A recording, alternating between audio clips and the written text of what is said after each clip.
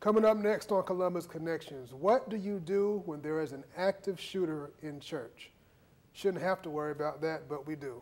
So find out.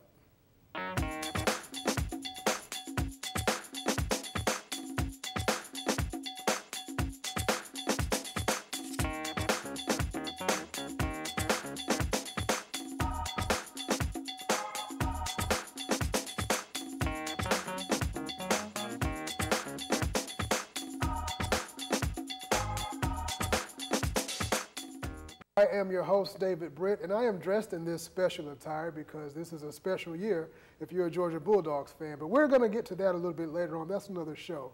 But we need to talk about something serious right now. It's 2018, and no matter what type of religious place you go to worship, if you do, we have to worry about active shooters. We have to worry about someone or group of people that may have ill intents coming into that place with the intention of hurting others. So what do?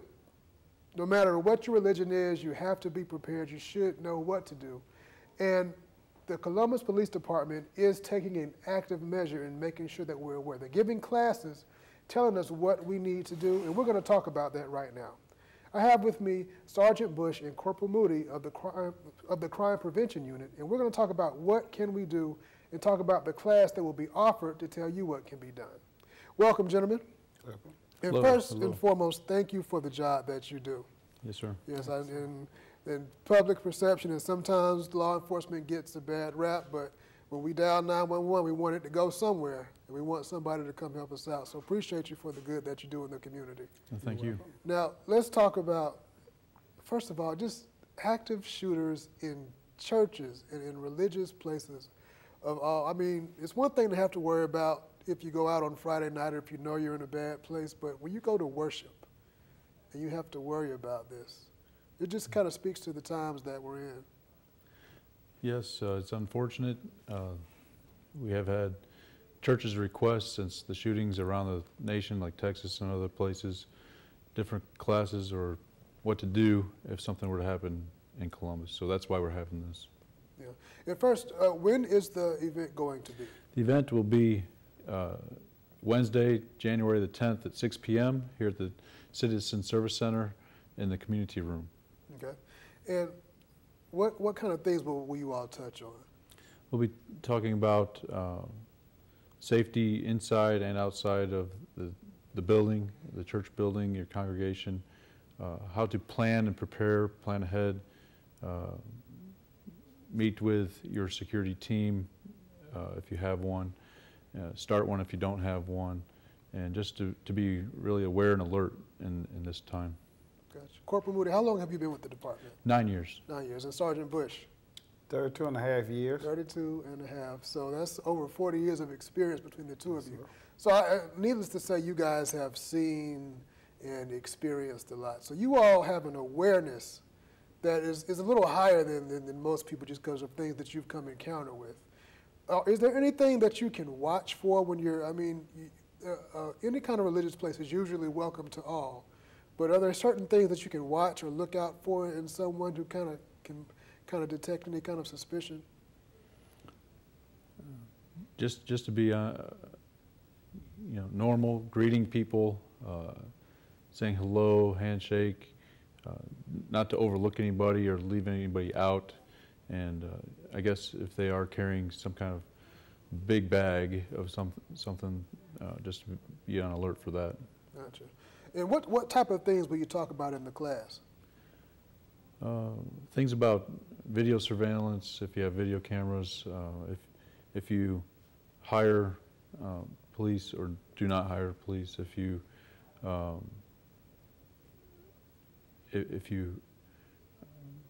what to do from the inside if you do hear guns going off, as far as the doors and protecting children and things like that. Gotcha. And that's another, children. Yes, sir. What do you do? Because in training is so important. I'm so glad that you all are doing the training, because when something happens, people tend to react, and you have 100 people doing 100 different things. So in the unfortunate event that you do hear a gunshot, what do you do? I would get to a safe place and call 911 as fast as possible. Try not to panic, even though it is a terrorizing situation. If you can get away, run away. If the person gets so close to you that you have to fight, you might have to end up fighting.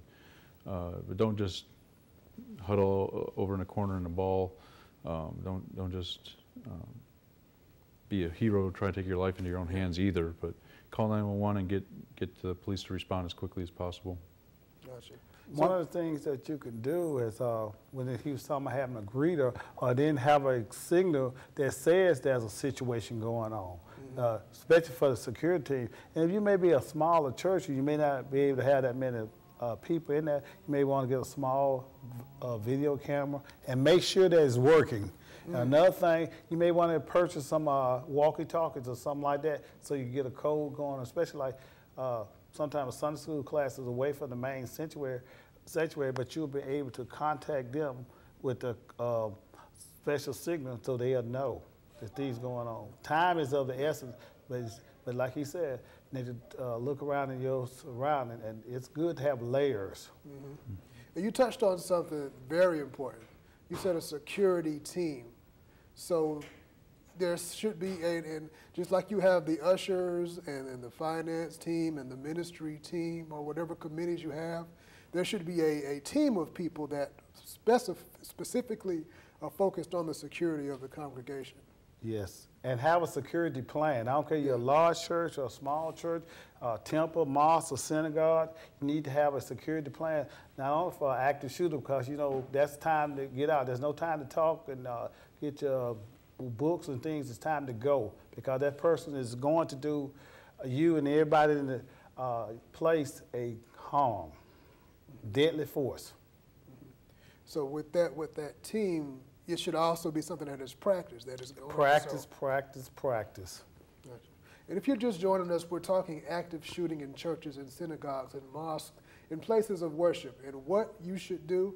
And there's going to be a class on next Wednesday, January 10th, in the Citizen Service Center on the ground floor. So all churches, all religious organizations, no matter what denomination, no matter what faith, this is something that you really want to come to. And again, this is the CPD reaching out and really helping the community in something that is really needed and may not be talked about as much. What are some other tips? We talked about having a plan in action, having a security team, having working video cameras. What are some of the other things that churches and organizations need to do?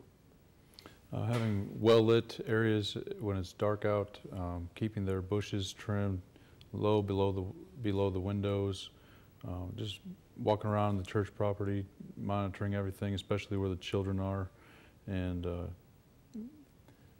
just looking out, locking doors, what doors should be locked, what doors may not be locked. And also they do need to RSVP if they can. Call 706-653-3150. 706-653-3150 Yes, sir. to RSVP for the class. This is going to be January the 5th. That's going to be RSVP. But at this time, we mailed some letters out. We're of course, on the news, things like that. We're getting people coming, responding to it. Of course, we like anything as the Columbus Police Department. We are proactive, especially in the crime prevention unit. We're proactive, and we want this to be. It's like those said. It's not if it's going to happen. It's when. It's when. Now, it's going to be on January the 10th. January the 10th.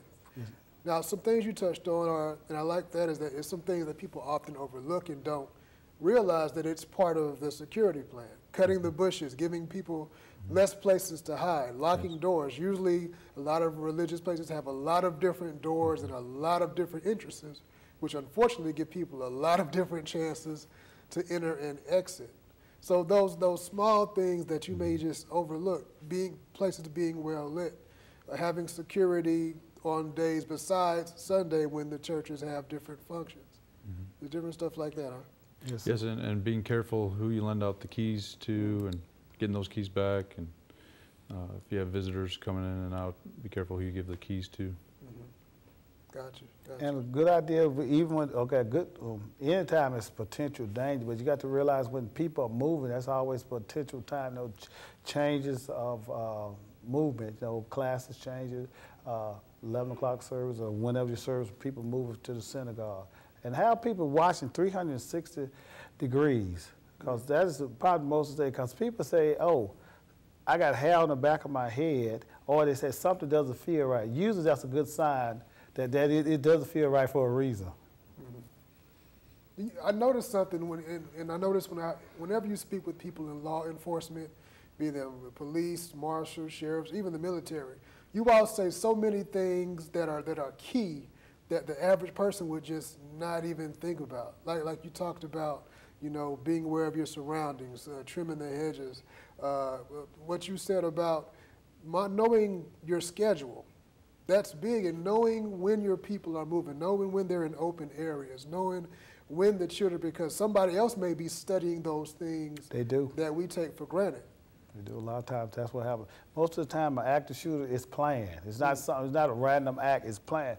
And as they old saying, you don't want to be a victim. They may go to one place and study a lot of places, but they say this place may be easier because they're not practicing the common sense things, the things that we all learned when we were small, but we sometimes forget. And that's why we have these seminars, so we can be reminded that safety first. Safety first.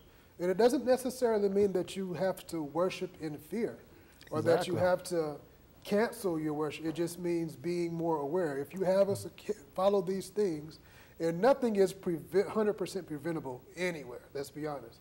But following these steps can just reduce those risks, reduce those possibilities, and not cause you to worship in fear, but rather allow you to worship more openly because you know you're prepared. Yes, sir. Yeah. Well, again, Wednesday, January the 10th, what time? 6 p.m. 6 p.m. And what number do they call if they to RSVP? 706-653-3150. Gotcha. And is there anything else that we need to just really let people know with these situations? Safety's first. Safety is top priority. Yeah. Safety is top priority. And we want you to come out and worship wherever, regardless of, like you said, religious. That's people spiritual haven, but we also want to be physical haven so they can enjoy the experience and go back, because that's what this seminar is, proactive. We don't want it to happen in Columbus, but that's why we're here before it happened. Right, absolutely. Also, National Night Out, that's a big thing. I know it's a little ways away, but we want to go ahead and perk the ears for a second. When is National Night Out?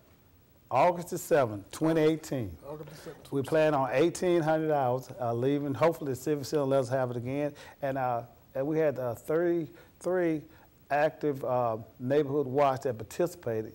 And we would like to have as more.